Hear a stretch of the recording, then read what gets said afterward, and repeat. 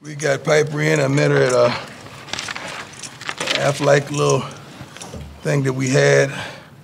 Half-like supplemental coach. She says, well, that don't make no sense. I met Piper, wonderful young lady. She's going to ask me a couple questions, and we'll get started, okay?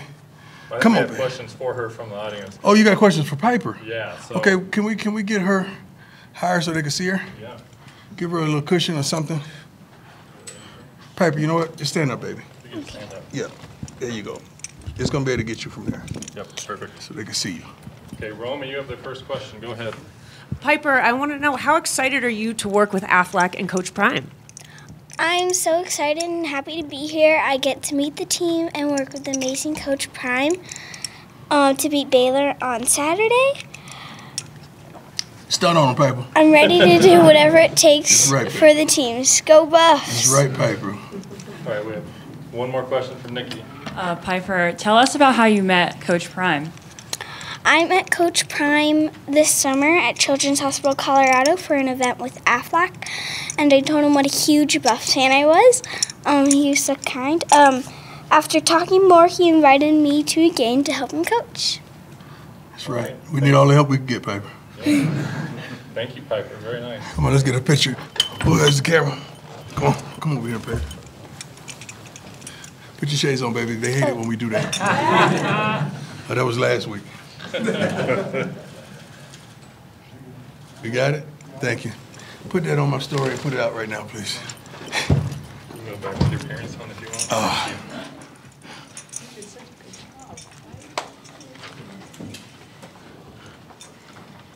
want. Great win last week. Had a couple days off. We practiced on Sunday and Mondays off. Come back today. I don't think it was a great practice today, but it was a good practice today. My expectations are climbing with them, and I know what they can and cannot handle. But they gave a tremendous effort. We're trying to clean up some things, even from last week. That game is behind us, but we're trying to move forward and make sure we truly understand the physicality from week to week. When we're more physical, understand our just basic fundamentals, we're able to run the ball effectively. It's one thing. It's always one thing that we miss one guy or we let one guy get in the gap that disables and disarms us from being the best that we could be. Other than that, I think we had a good day today. Coordinators have implemented great game plans. I can't wait to see how it plays out because I know things change during the week. I don't foresee anybody that was truly injured last week that probably won't be with us. We may get a couple guys back this week from off the injury report, but all is good. All is well. Let's go. Nikki, go ahead. Hi, Coach Edwards. Nikki Edwards, CSU Sports Report. When you look at Baylor and this team, what are you guys specifically game planning for? First and foremost, you know, every week is the same thing. We want to be able to run the ball effectively. We want to be able to stop the run. Their coach has done a great job. Coach Randa's done a great job of having this team disciplined in the things that they do well, they really do well. We got to, first of all, stop the run. I don't know which quarterback they're going to feature this week, but we're preparing for both quarterbacks. But that team, they have athletes. They're physical. They're strong. They don't make a lot of mistakes. Self-inflicted wounds, I know they fumbled a few times, but that happens. That happens with us. It happens with everybody. But where he's taking his program is phenomenal. Coach Taylor Sadusky, Sports Illustrated. Through the first 3 games, a lot of praise for the O-line, but specifically on Jordan Seaton, what have you seen through him and being the true freshman that he is? Jordan is coming. Slowly but surely, he's understanding footwork and technique is everything. Because at this level, you can't overpower, over-muscle, or out-athletic others. He's done a great job of listening to some of the best teachers that I've seen in quite a long time. When you know, Phil and Gunner and Big George, all of them chime in to complete these guys. But I love where Jordan is mentally and physically. Hey, Coach, Pat Graham, Associated Press. How you doing, sir? Good. Two-parter on Travis real quick. I guess you had Champ Bailey and Charles Woodson back in the day play both ways. In today's college football, does it make what he's doing at a high level even more remarkable? Yes, because it's a lot of teams are tempo, so he don't get a lot of rest. And just think about this. I just got finished talking to scouts about this, about what he can and cannot do. Pros go to huddle, so he's even getting more time to rest. So most teams you play, they run some type of a tempo, or the transition is much greater than pros from snap to snap.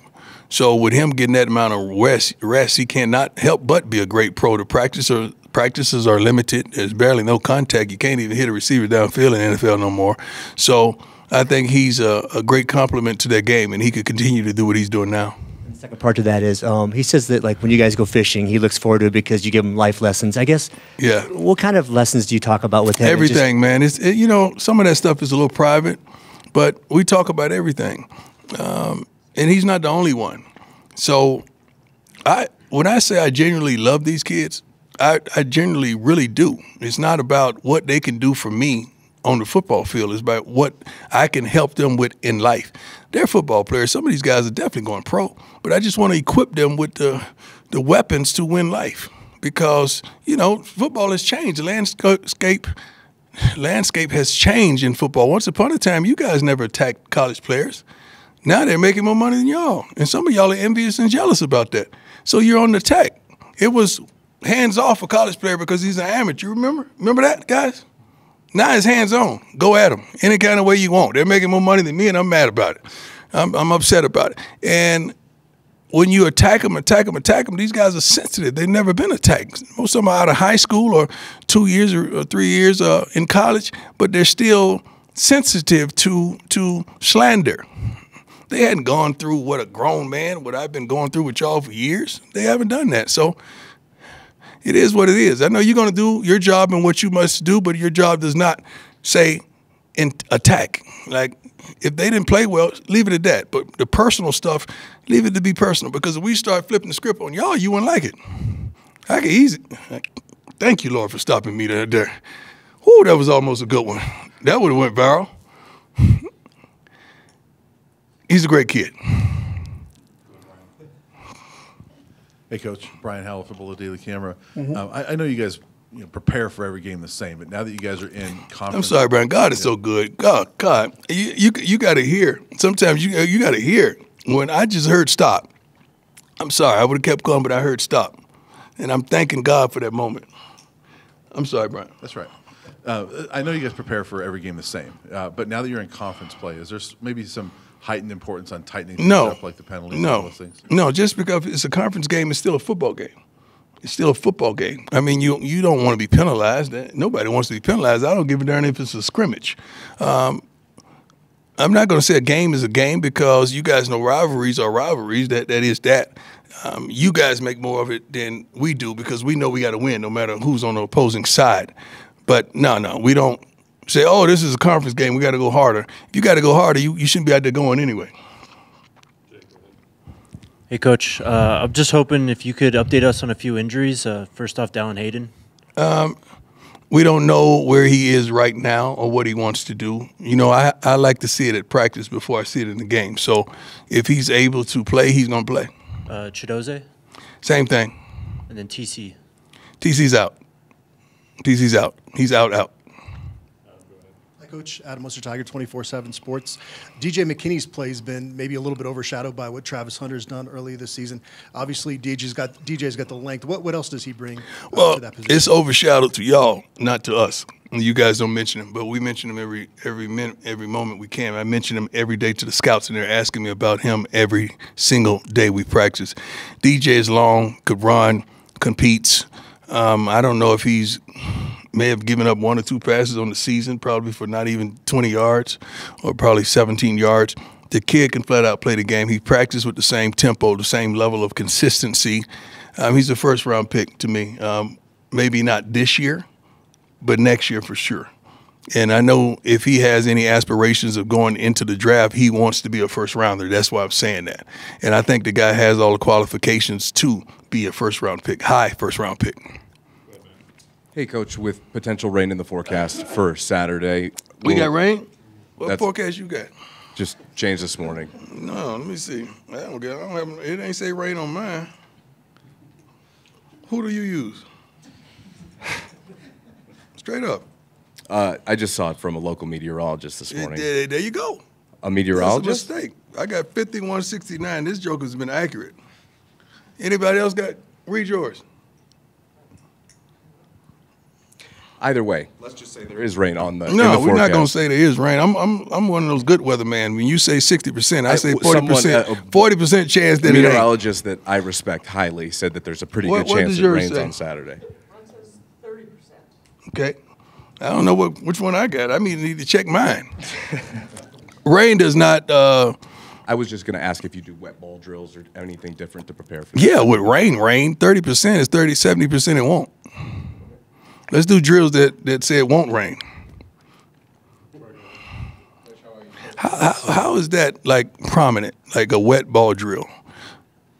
Something that you see done in football. Didn't know if it's something you subscribe to. Yeah, I mean, we've done every type of thing. Like, you got to understand, like, we got a bunch of people who know football. Like, we're going to do everything we can to put our guys in the best situation possible. That may come after practice. That may come before practice. But we're not going to take time out in practice to do a drill based on something that may not happen. Troy Finnegan, CU Sports Report. I know you've been very complimentary of Micah all Yes. since he's been here. Yes. But was it even eye-opening for you to see the difference in the run game? I know there's a lot of factors that go into it. And Yeah. Does that change kind of the way that you look at the split moving Let's not forward? put that on the backs. All our backs are good. I've been saying that since day one. We have to have the proper blocking for those guys to make it happen. So I think all our guys would have hit it. All our guys would have made certain runs. Mike could give you a physicality, a low center of gravity. He gives you all of that, but I'm not going to lift one up and put one down like we so eloquently do. All those guys could run. He did a phenomenal job, especially as a true freshman, but he got here in the spring and got ready, got physically and mentally and psychologically ready for his moment, and he excelled. Scott Proctor, the Colorado coach. How you feeling? Good. A couple of players showed love to DC Robert Livingston after the game on Saturday. Yeah. Has this surprised you at all? How quickly he's adapted to this specific unit, and how quickly he's adapted to being a first-time play caller? Has it Not kind of been not exactly whatsoever. what you expected to be. He's more. That's why he's hired, because what he brought to the table in the interview and dissecting the teams that we're going to play before he even got the job. There's something that happened in the interview process. His communication skills, the several young men that called me to validate him that are professionals that have played for him in the NFL, and just his overall willingness to listen to a wealth of knowledge in that defensive meeting room and not just be a dictator.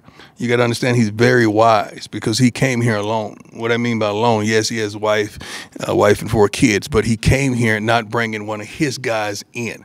So oftentimes that's a tough scenario to coach in when you don't have your own guys at the certain positions. But he's done it seamlessly, and I'm proud of him. Really, really, truly proud of him. Hey, Coach, a couple quick questions for you. Can you clarify with TC when you say out? TC's out. He had surgery. Okay, so he's done for the year? He's out. Okay. And then another question is, 3 games in, Shedeur's obviously had several offensive coordinators. He had to adjust a lot throughout his career. What do you feel like that? How do you feel like that adjustment's been going for him 3 games in with Pat Shermer? Great. Shedeur's a pro, man. You guys know that. I'm not telling you nothing you don't know. And whenever we give him time, we understand the results. It hadn't been one game in his career here that he's had time to do what he needed to do that he has failed you. I just happened to be on site his entire career, and I know what he's comprised of.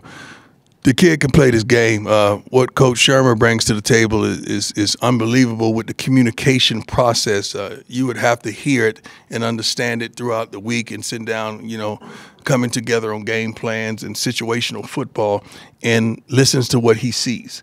He may see something out there, pre-snap, whatever, that we don't see because we're not out there. And it's phenomenal, the adjustments he makes in using the tablets to his finest moment on the sideline. That's a additive to us and how he sees the game. He's played a lot of football. Pat Rooney, Boulder Daily Camera. Coach, you touched on this a little bit after the game on Saturday, but the O-line obviously really responded on Saturday night. That confidence boost for them, what can it do for them going forward and maybe building on that going into conference play? Great question. It's a tremendous asset, just the confidence of the O-line, what they've got, because you guys, not you guys, but whoever did it, they beat them up pretty badly. I'm proud of those guys. I know what they have inside of them. I believe in them. I've been believing in them since day one, and they just had one bad outing. They didn't have it all together, but we still did some promising things in the Nebraska game, although that's in the past. So we just build on each play and try to perfect each play and move on to the next. But I truly believe in those guys, run and pass. Lincoln Roach, CU Independent. So with Baylor not yet deciding on their starting quarterback, will there be any differences in how you handle DeQuan Finn versus Sawyer Robinson? Yeah, I mean, that comes down to calls. You know, third downs and situational calls where one guy's more likely to scramble out of the pocket and run. One guy's going to get rid of it quickly out of his hand to try to move chains. So, yeah, that has a factor in when you're calling it throughout the game. But as far as the preparation, you got to prepare like you're going to prepare for both of them. But one guy features a different asset than the other. That's definitely true. Coach Harrison Simeon, School Bus Sports, how important for you has it been to stay focused and maybe not too reactionary after 3 very different results in the first 3 games of the year? Say that first part again. I'm sorry. Going into conference play, how important for you has it been to stay focused and maybe not too reactionary with 3 very different results to start the season? I don't really react too much. I may check some things, but I don't really react too much. I try to give you guys a consistency and a balance of who I am, what I am, and how I am. And I want that from our young men as well. So I try not to react to some of the foolishness that I hear and see consistently. Our young men, we got to do a better job of equipping them with the ability to just keep on going and don't look either right or left. Don't look at the hate or the cheers. Just keep on going. John Treach, 9 Hey, can you get my man some water, please? You got a bottle of water? No, I'm not trying to embarrass. I'm serious. We got to get him a bottle of water, please. I'm sorry, my neck is gone. I can't even turn my darn head. Yes, sir. As you enter Big 12 play, what are you most excited about, or what are you most confident in with your team? I'm not excited about as we enter Big 12 play. Like, every game is big play. Whether it's the 12 before, the preceding, or whatever, every game is at that level for us that we want to come out here and compete and give you our best, our absolute best. I know this is a conference game and it means a lot more to a lot of people, but every game means a lot to us. Every single game. It's not like we say this is Big 12 and these are the rest of them. No, we got to approach every game like it's a stern Super Bowl, like it's the last one that we may ever play or be a part of to coach. Football specific, I know it's a small sample size, but Baylor leads the entire country in pass defense and net punting. So they're owning the field position game. What kind of challenge is that? We got to be who we are. We got to run the ball effectively. We got to our receivers are a tough cover.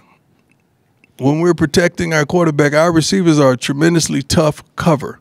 So I don't wish that on anybody. I feel like we could do some phenomenal things as they feel like they could shut us down in some areas of concern.